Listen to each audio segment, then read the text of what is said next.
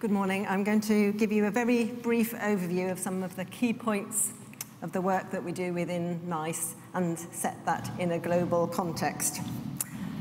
And I'll try and ignore the music. NICE was set up in 1999 as an independent organization, and as David Nicholson helpfully said earlier, to drive the uptake of new technologies. That was very clear in our original remit. And we were asked to do that by setting national guidance based on a review of the best available evidence, and critically doing an economic analysis to work out what was best value for money. And this isn't something that applies to the UK with financial constraints that we may have in our health system. We're aware from a whole range of international contacts that we've established that it's an international challenge to be able to adopt new technologies at the same time as managing your health system within a defined budget.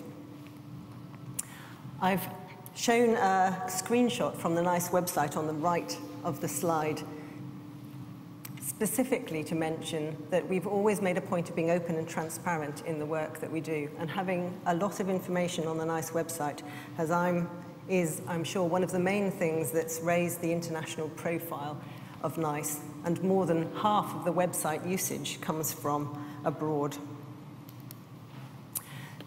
NICE has a program that covers health, public health, and shortly social care.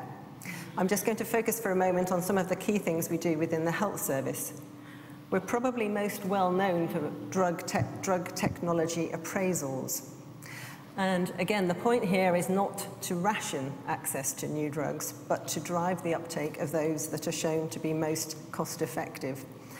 Patients have a right to drugs we've approved under the NHS Constitution, but we know that the impact of technology appraisals applies not just in the UK, but also internationally. We also have a program of looking at new interventional procedures. These are things that are largely surgical techniques or things that radiologists use. We look specifically at safety and efficacy. And often there isn't much information for these new procedures. We don't want to stifle innovation at this point, and we actively work with researchers to ensure that the data does become available for us to make future recommendations. A couple of new programs. We now look at medical technologies specifically to identify where there will be cost savings for the health service. So there might need to be some upfront investment, but we're looking to really support those where we know there will be longer term or even medium term cost savings for the health service. And a new program on diagnostic tests. You'll all be aware there's a big increase in the number of diagnostic tests being produced, often linked with treatments, particularly genetic testing and cancer, you might like to think. So this is going to be a new important area of work for NICE in the future. And just to wind up with clinical guidelines, because clinical guidelines are very important in bringing together the whole context of healthcare. They've set the scene across a whole disease or condition to summarize what best practice is. And NICE, as far as I'm aware, has the largest clinical guidelines program in the world. We've issued well over 100 clinical guidelines, and there are many more in development. We produce these very much in conjunction with clinicians and other healthcare workers who give us their time on a voluntary basis.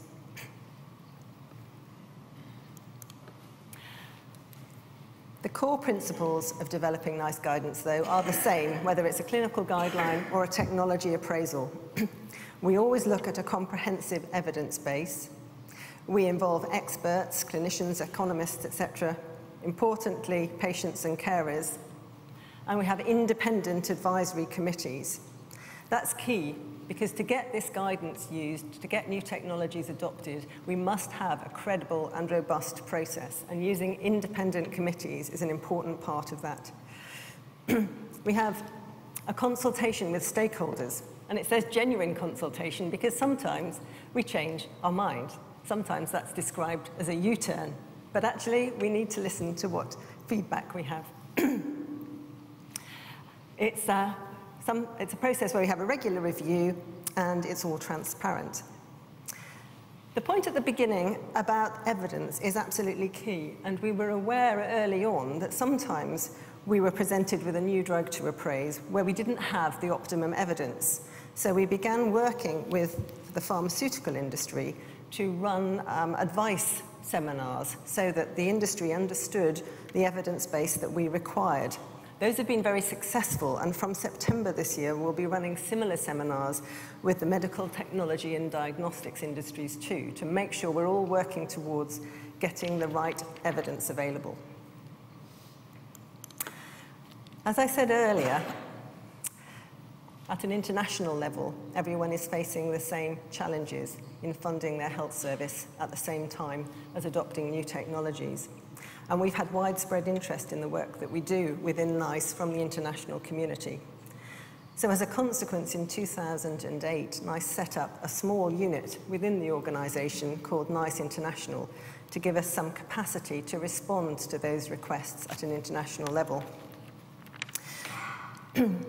It's provided a whole range of support, including advice on using evidence, technical support around health technology assessment, and also advice on what people might do in practice to put similar processes in place.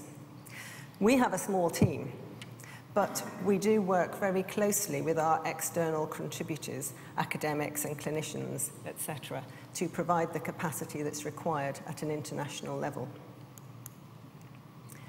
This slide shows some of the countries where we've provided advice and support. It's generally low and middle income countries where we've provided most input. And just a few examples before I close. We have done some work in Turkey where we were involved in assessing a performance-based payment scheme in family medicine. This was funded by the World Bank and draws on experience that NICE has of setting the quality and outcomes framework indicators for the primary care system in the UK. We did some work in Romania to help them work through what a basic care package might be. We have some ongoing work in Colombia with the Ministry of Social Protection to help them establish a Colombian version of NICE. And this work, as I say, is still ongoing. We're giving advice on how they might set up an appeals program. We've co-hosted an international conference with the BMJ group in the UK on global health and have provided a whole range of study visits across the globe. And the final point in the bottom right-hand corner about adapting NICE guidelines is an area of work that we are frequently approached to provide support with. I said earlier we have a very large guideline program, and lots of countries will want to use those guidelines that we've developed. And what we do is to help those countries work out where they might need to adapt them for their local circumstances. So finally then, in summary, NICE has a well-respected international program of using evidence to define best practice guidance. This is all carried out through independent advisory committees. And to support that, we've set up a small unit within NICE called NICE International. And if I can just draw your attention at the end to a quote from Professor Alexandra in Georgia, who very much highlights the successful collaboration being a good example of how productive the joint efforts of enthusiastic and dedicated people may be in a very short time period. Thank you very much.